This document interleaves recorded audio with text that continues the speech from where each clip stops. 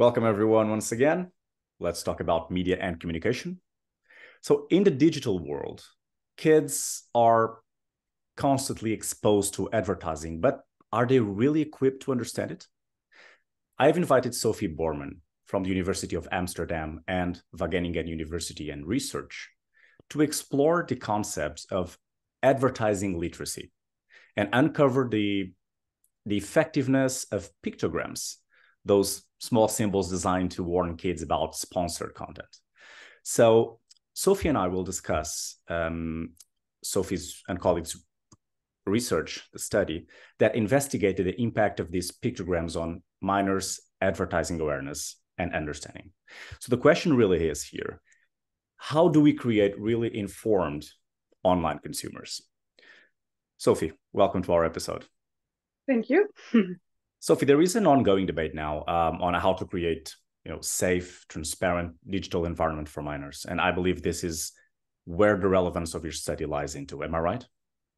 Yeah, definitely. Yeah, I think children are exposed to a lot of advertising that is a bit hidden in content that they want to consume, such as influencer content.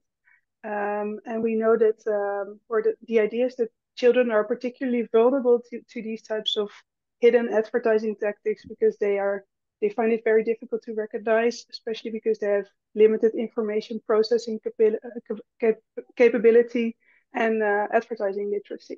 Mm-hmm. Let's follow up a bit on that.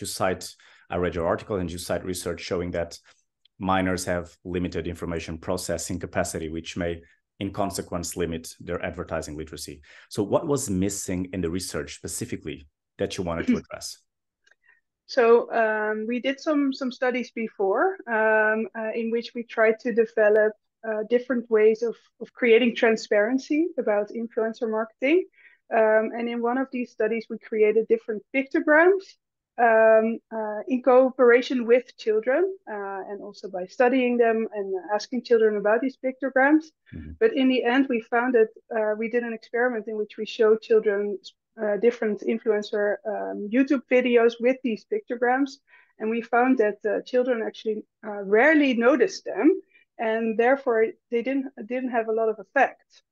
Mm-hmm. And we wanted to find out how can we increase this effectiveness of these types of pictograms, because we did develop them together with these children, so they should be quite effective.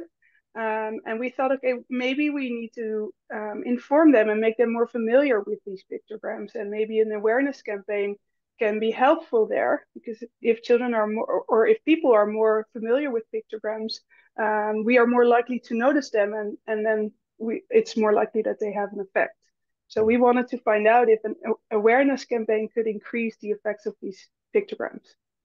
Well, then let us know what did you find and the insights of that. Yeah, so what we did is we tested two different pictograms and we created an awareness campaign informing children about these pictograms and what they meant and why they were used. And we incorporated them in an experiment and made children watch sponsored YouTube videos either with or without this awareness campaign. And what we found is three important things. One of them is that minors were actually quite capable of distinguishing the sponsored content in the videos when we asked them explicitly. So they do have some level of advertising literacy here, which is something that we were very happy to see, because we always think that they're very, very vulnerable. But if we asked them, then they were actually quite capable of understanding that there was advertising in the sponsored videos.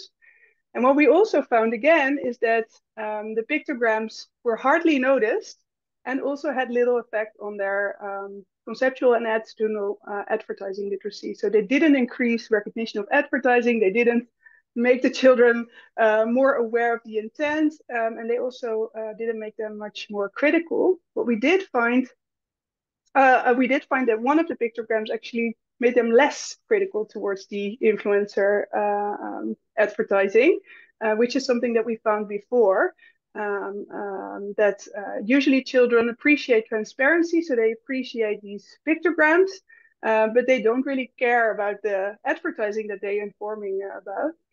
And most importantly, I think we found that this awareness campaign did not necessarily lead to higher recognition of the pictogram. So it didn't increase the attention to the pictogram, which we hope to find, nor did it enhance advertising literacy. What we did see is that this awareness campaign could really increase the understanding of the pictogram. So even though most of the children did understand in some way what the pictogram was trying to inform them about, this awareness campaign did increase this. So they were more capable of understanding what this pictogram was trying to communicate to them. Mm-hmm. Let's talk about practical consequences of this, either for children, for parents, for lawmakers. So I'm curious to know more about that. Yeah, so based upon our findings, we argue that the way that these pictograms are used right now, or the way that we try to communicate to children that there's advertising in videos, is hardly effective because they don't notice them. So we thought maybe an awareness campaign can help. And I think we do see that there's some potential here because it does increase, for instance, the understanding. But we need to find out, this was just the one exposure, right? And only one exposure to the pictogram. So I actually think that this study shows potential in using such an awareness campaign and also in using these pictograms, but that it needs to be repeated. And also this pictogram, people need to be familiar with it and have to see it more often to really use this as information, as a cue to think about what is it, is this video advertising or not. And what we also see is, because this is something that we find in this study, but also in previous research, is that these disclosures, these types of pictograms, they can be very useful, but again, they are often not noticed. So what we say is, if you want to create a safe and transparent digital environment for minors, we should definitely use these disclosures to create transparency, but we should also combine it with other ways of informing children and increasing their advertising literacy, and making also influencers and advertisers more aware of their responsibility of clearly communicating what is going on and why some content is commercial and advertising and why others is not. Mm-hmm. And what would you, sorry, you were continuing? Yeah. And I also wanted to add that I think one very positive finding is that we did actually develop a pictogram that children understood and also appreciated. So I think, again, I want to emphasize that I do really think that these types of disclosures, these pictograms, do have potential here. And that's especially if you create them together with children, they can be very useful. Of course. And what would you recommend future research should focus on? So more practical cases with children, other platforms. What are we looking at now? Yeah. So there's much more to explore. I think one of the key here is to find disclosure implementations that actually attract the attention. So should they be bigger, longer, more repetition? That is something that future research could investigate. Also using, for instance, eye tracking to see what people are looking at when watching these videos. And definitely we focused only on YouTube videos here, and we know that children children spend a lot of time on TikTok as well and other social media, so we can definitely extend it to these types of platforms.